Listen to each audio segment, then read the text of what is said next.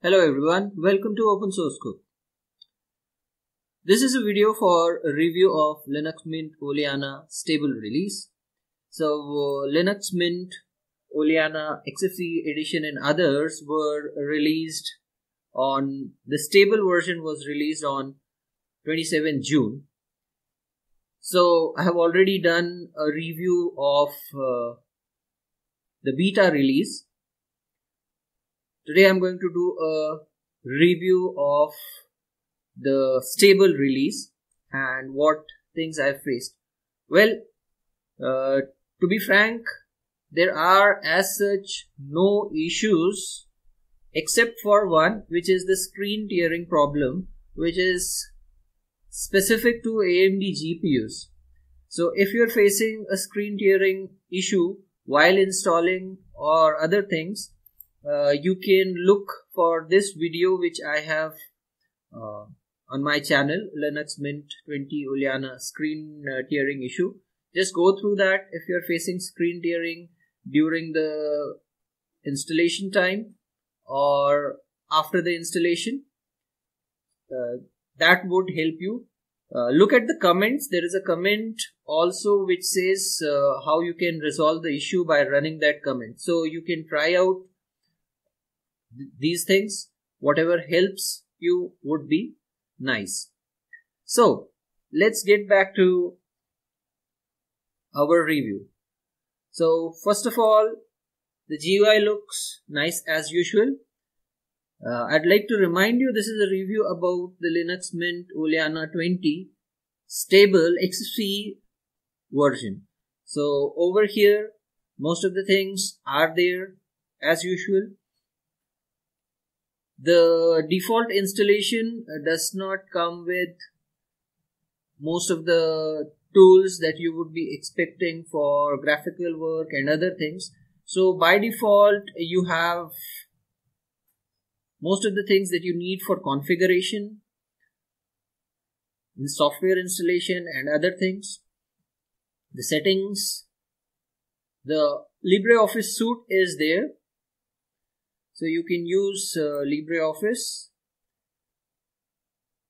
So over here we have LibreOffice which is installed, and if we look at about, this is 6.4.4, is almost latest.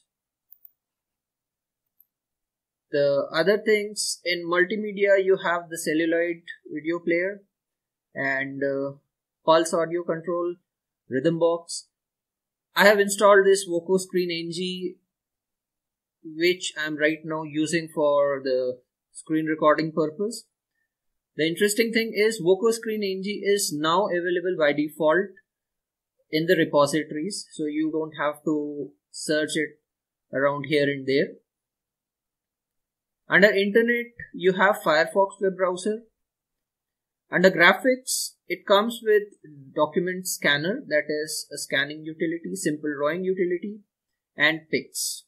Now if you plan to do something for image editing or vector graphics, you will have to install GIMP at least. So GIMP which is there is 2.1. So GIMP is 2.1. It has not been updated between the beta and stable release. It's the same one. Of course, this is again, I have installed it from the default repositories which are there. I've also installed Inkscape if you are looking forward for vector graphics and other kind of things. So here Inkscape we have 0.92.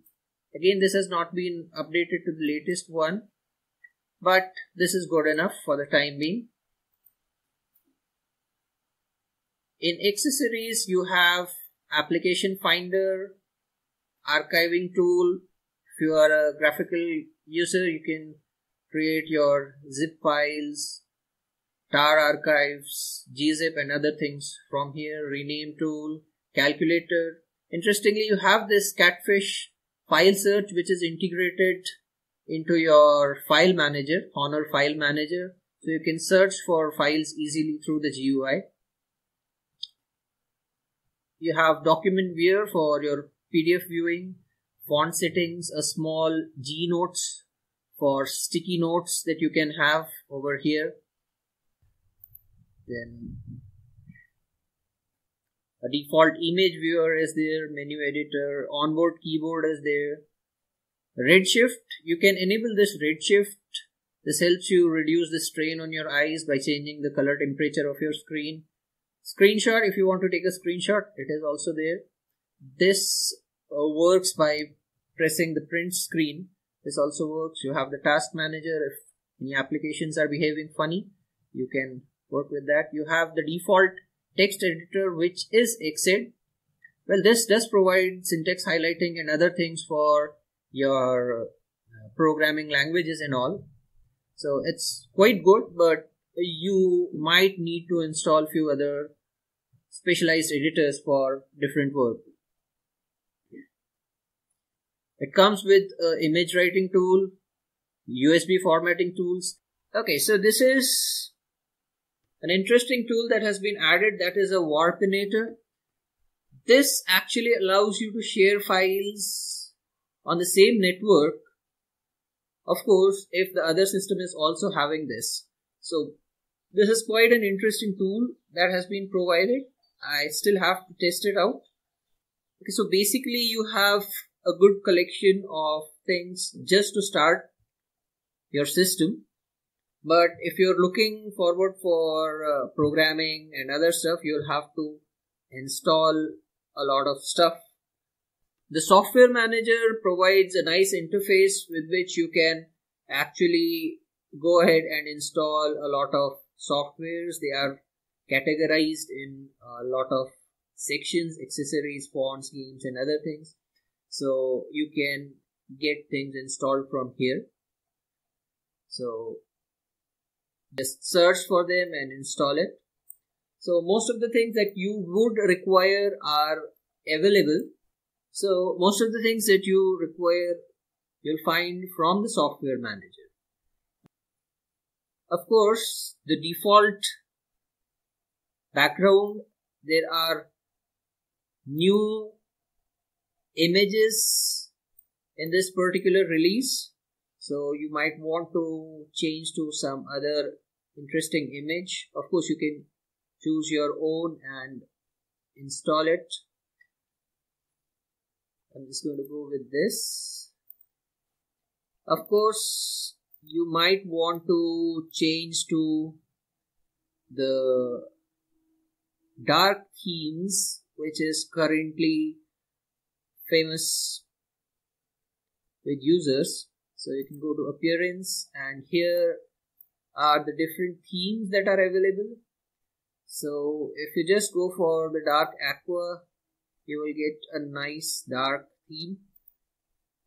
So there are variations of this, brown, aqua and so on. So I'll just stick to this dark theme for the time being.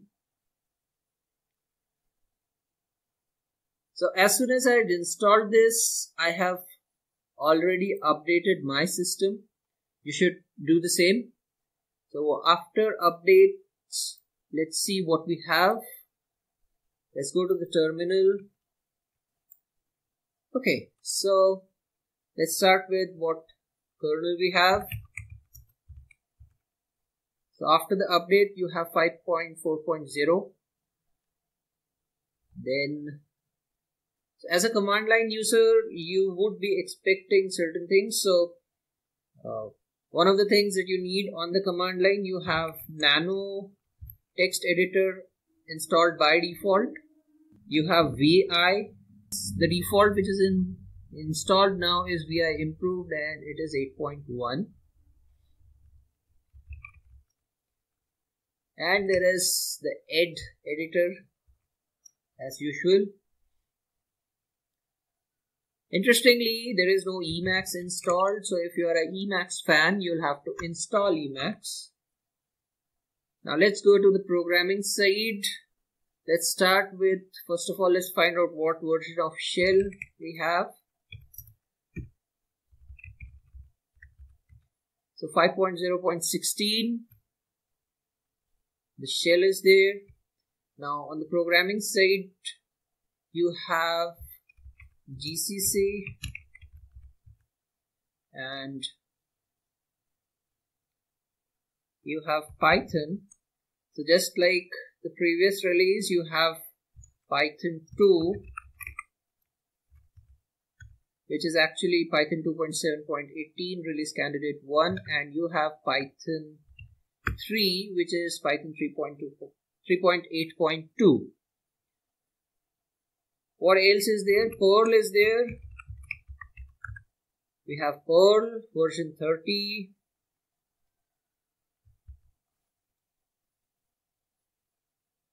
Let's see if we have Java. Yes, Java is there. So you have Java. That is quite interesting. So in terms of shells, you have only bash installed, and there is another one called as dash which is installed. Well, what else?